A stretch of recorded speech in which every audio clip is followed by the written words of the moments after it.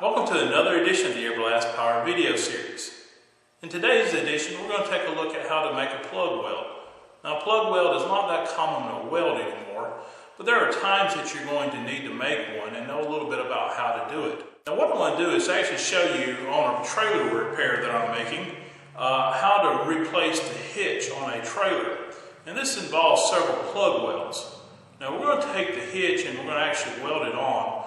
The trailer in the picture is actually one that we're replacing the whole hitch where it broke. So this is a very important type of weld that you need to learn how to master, especially if you have an old trailer or something that you need to replace the hitch on. Now, there are a couple of ways to do this. You need to make sure that the hitch that you have is certified to be welded. If it's not, don't try to weld it. This trailer is not that heavy a trailer, but the material used was too light and it was poorly designed to begin with. So what we're going to do, we're going to go back at the customer's request and put a heavier piece of material under there. We're going to be welding the ball coupler onto a 2 by 5 inch piece of square tubing. Now, this square tubing is heavy enough gauge that we're not going to have this problem again. The trailer is only about a 1,200 pound trailer, so this is going to be more than enough material to meet the customer's demands. Today we're going to be using the Power i-MIG 160-200 series unit. Now, these welders are plenty capable of making most welds on light material, and it's a great unit to have in the home shop or even into a small production facility. Now let's take a look at how to prep the metal and everything that you need to do to make a good, competent plug weld. Most repair couplers or replacement couplers, you have a tag that's fixed here, and it'll actually give you instructions on whether to weld it or not. This doesn't have any preclusion from welding, and I've checked with the manufacturer that says it's okay. Now, you can see the holes here that we have all the way around this. You can actually use bolts to go through here, or you can actually plug these holes here with a plug weld. And then we can actually weld the coupler around here and around the sides here to hold the coupler on. And you won't ever have any problem if it's properly done. If you've never made a plug weld, it's something that takes a little practice. Don't try to weld a coupler on the first time out, especially if you haven't mastered how to fill these holes in. You might be better off just to bolt it on. If you're just beginning to weld, don't try to take on a repair like this or even to try to build your own trailer. This takes a good bit of experience and training how to do this. Now, I've been trained, and I'm showing you how to do this as an example of a plug weld. But if you're doing this, you need to understand you're taking on legal liability and responsibility if this weld was to fail going down the road. It's a piece of 2 by 5 11 gauge material.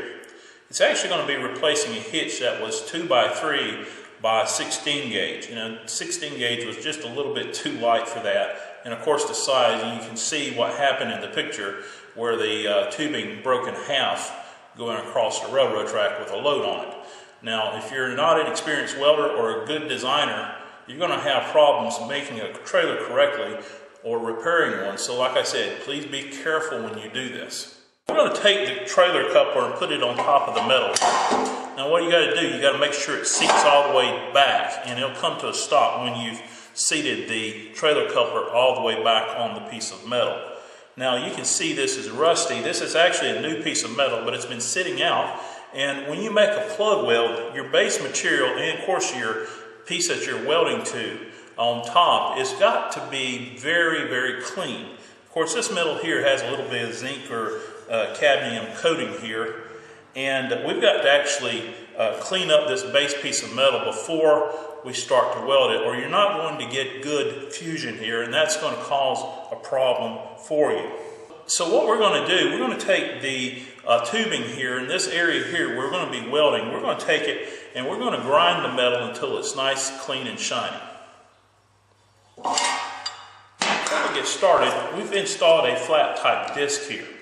A hard stone type disc like this that we took off is a little bit too aggressive for this lighter gauge material that we have. We don't want to take off the metal itself. We want to just knock off the rust.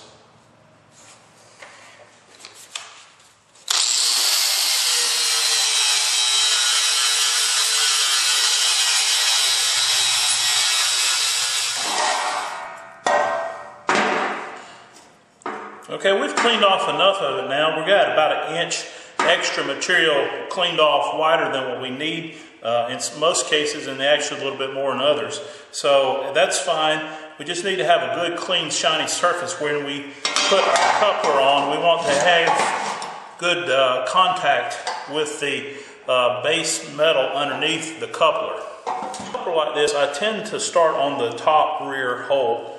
There's no particular reason, I just like to do it. It's just my method. When you're doing a plug weld, you don't want to start off on the edge of the hole trying to weld the top piece to the bottom piece. You actually want to start on the bottom piece in the center and start building you a puddle, and then you move the puddle around the edge of the metal until you weld it all the way around that little seam, which won't be much movement. It'll just be a little tiny circular movement here. And when you get to the center here, you just want to actually gradually fill this until it's slightly rounded over. One thing you don't want to have with a plug weld is a concave weld. You just need a slightly convex or even weld here. And of course the sides are going to hold this coupler. These top welds are going to hold this coupler, and then we're going to weld the seam down here on either side and along the bottom edge. And then that should be sufficient to hold this coupler as good as any set of bolts will. Now I'm using 030 wire with this welder now. You can use 035 or whatever you have. I wouldn't use a .023 wire to do this, or a .025 wire. It's a little too small. You can't get enough heat into the metal. But with this welder, I've used the .030 like this successfully before. And we're going to turn it on and we're going to show you how to set the welder up now. Okay, what I'm going to do, we're going to set the voltage up to about 20 to 20.1 volts. I've done this before, so I know this is a pretty good setting for voltage. Wire speed, sometimes you have to dial it in just a little bit according to the situation. I'm going to guess somewhere around 245, maybe let's go to 250 and just see how that works. Now as far as inductance, right here the center knob is an adjustable inductance that we have. I like mine turned about 3/4 of the way open, and that's a good fluid puddle for me. You're going to find that you get enough penetration, but you're going to have a nice fluid puddle. And for a plug weld like this, you want the puddle to stay fairly fluid until you get done. Now we're going to start on this back hole right here, and we're going to fill it in. Like I said, we're going to start in the center and we're going to work our way out. So we're kind of a spiral type motion.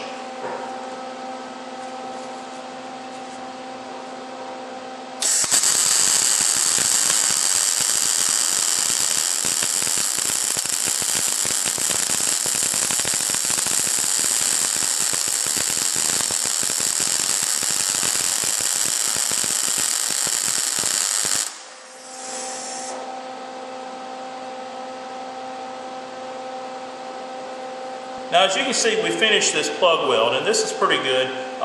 We can go a little bit hotter if we want on this, but we filled the edges. There's no edge left. We filled it completely up. We haven't over-reinforced it, and over-reinforcing doesn't do anything but waste metal and put a lot extra heat in the metal. You don't have to.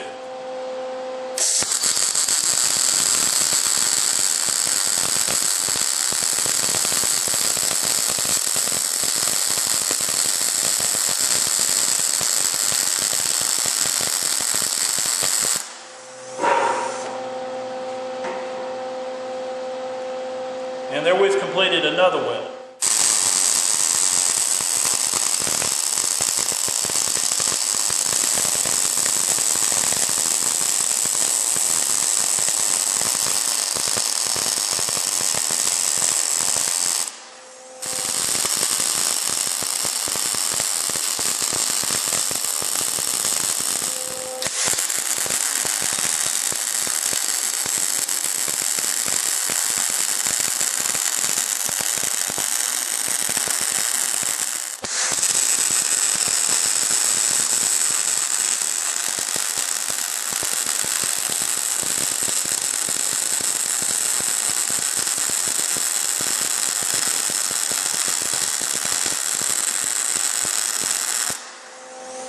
When you're welding a plug weld, when you get toward the center, if your open area is a little bit wide, you want to spiral your torch back toward the center to finish the weld so that you have the nice completed crown.